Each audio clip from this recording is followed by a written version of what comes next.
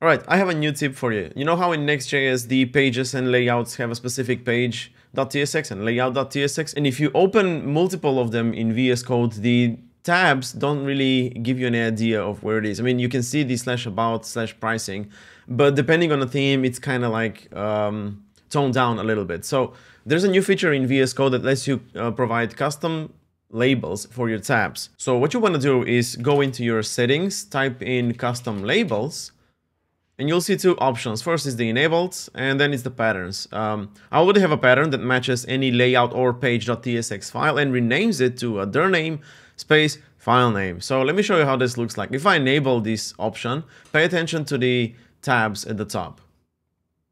There we go, marketing page, pricing page, about page, admin page, and also for the layouts.